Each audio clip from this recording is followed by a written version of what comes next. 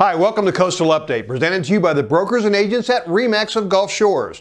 This is the 11-month report for the condominium market here along the beautiful Alabama Gulf Coast, the area we call Pleasure Island, consisting of Gulf Shores, Orange Beach, Fort Morgan, and Perdido Key in Florida. We've gathered all the data from the Baldwin Realtors database, so let's take a look at the numbers.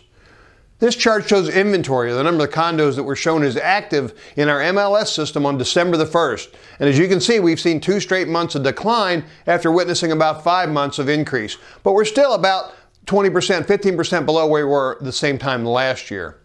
This chart shows home sales on a monthly basis for the last 2 years. 162 condos changed hands in the month of November. And you can see that's a slight decline from the last few months we've seen, but still pretty steady. This chart compares the first 11 months of 2021 versus the same time period last year. Total number of units sold, condos that sold, was up 40% to 2,177 condos in just 11 months. The average sales price rose to $501,000. That's a 22% increase. But we like to focus on median, where half the sales were above and half were below, and the median number was $450,000, a 23% increase over the same time last year. Next, average dollars per square foot rose to $382. That's a 21% increase. Next, we measure demand by looking at how many condos show as contingent on sale or pending. And right now it stood at 314 condos. We expect to see close in probably the next 30 to 45 days.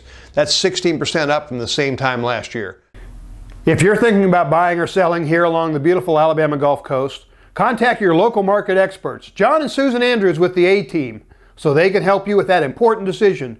We make it our job to stay on top of the market so you can make the most informed decision possible. We hope you found this video informative, and we look forward to hearing from you. Tune in next month for another Coastal Update. Thanks for watching and have a great day.